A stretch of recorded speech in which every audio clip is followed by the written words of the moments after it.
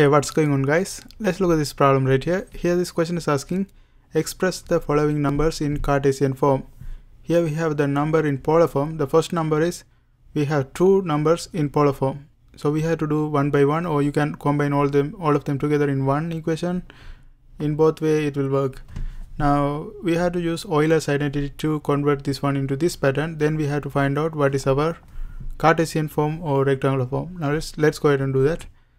Let's look at the first one. Let's say z1 is equal to e power j 5 over 4. Okay. Now first we have to see this pattern. Compare with this pattern. R is equal to 1 and theta is equal to 5 over 4.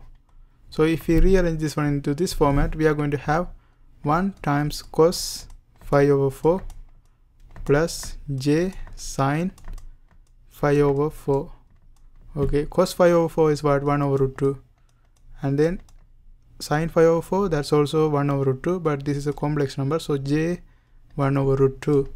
So this is our first one. Now let's look at the second one. Second one is, let's call this one z2, that's equal to 2 e power negative j 5 over 4.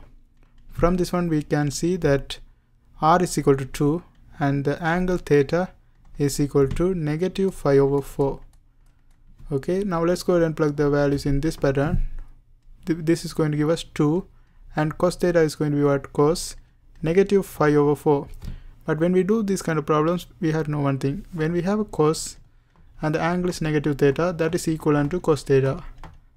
But when you have an angle sine and if the theta is negative, that is equivalent to negative sine theta. So this is the thing you have to know. In our case, here we have negative 5 over 4, so we can write positive 5 over 4, it's going to be the same thing. So we can leave it as positive 5 over 4 and then plus j sine negative 5 over 4. So instead of putting negative 5 over 4, what I'm going to do is I'm going to convert like this, negative in front. So we are going to have negative right here and then 5 over 4 like this. Okay. Now let's go ahead and convert this one. Cos 5 over 4, that's 1 over root 2 minus j 1 over root 2. Okay. And if we multiply both of them by 2, this is going to be 2 over root 2 minus j 2 over root 2. Now all we have to do is add these two together. So final answer is going to be z is equal to z1 plus z2.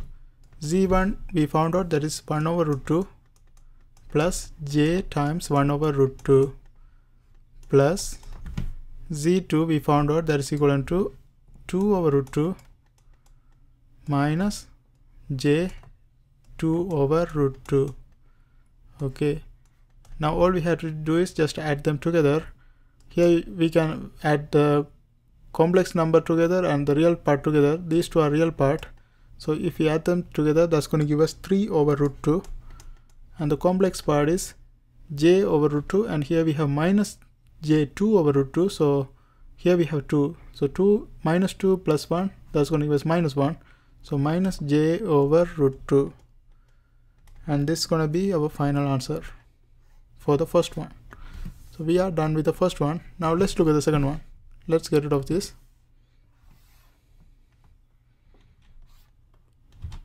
Okay, let's do the second one. The second one is e power j plus 1. Again we have two numbers. Z is equal to z1 plus z2. If I say, okay, let's call z1. z1 is equal to e power j. In this one, if you compare with this pattern, r is equal to 1, theta is equal to 1. So we can plug it in this equation. So this is going to be cos 1 times cos 1 plus j sine 1, and this is equal to z1.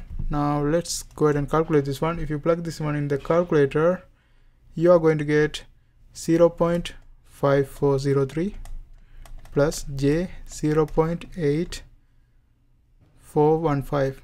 Okay, this is z1, but you can see this is, we only consider this part right now. We have to add a 1 right here. So z is going to be what? z1 plus 1.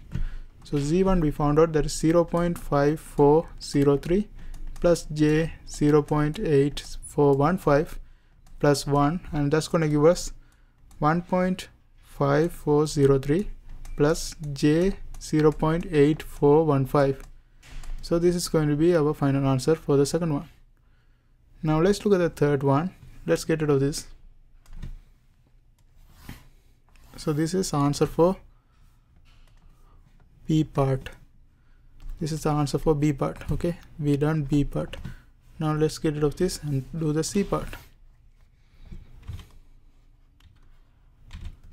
Okay, now in the C part we have 1 over 2 power j. First we have to bring this one into polar form, polar exponential form. Now to do that, first let's bring this one to the top. So 2 power j, if we bring that one to the top, we are going to have 2 power negative j. Okay, so 2 power negative j, let's call this one, okay, let's leave it as it is. So 2 power negative j, that is equal to, let's call this one z, right? Z is equal to 2 power negative j.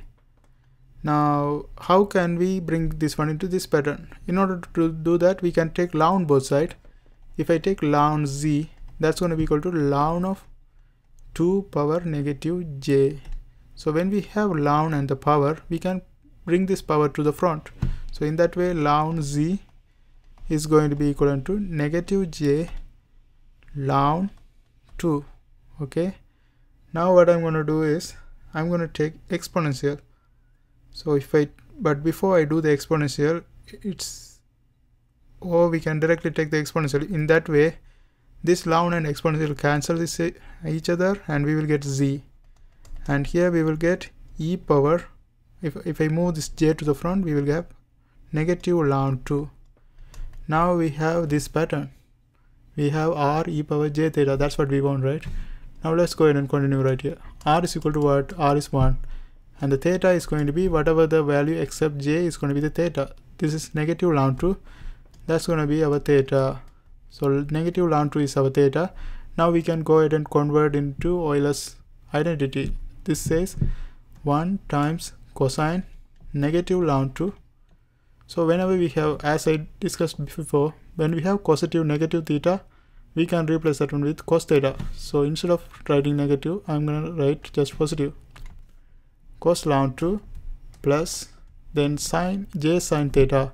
So j sine, instead of putting negative ln 2, I can put ln 2 and make this one negative.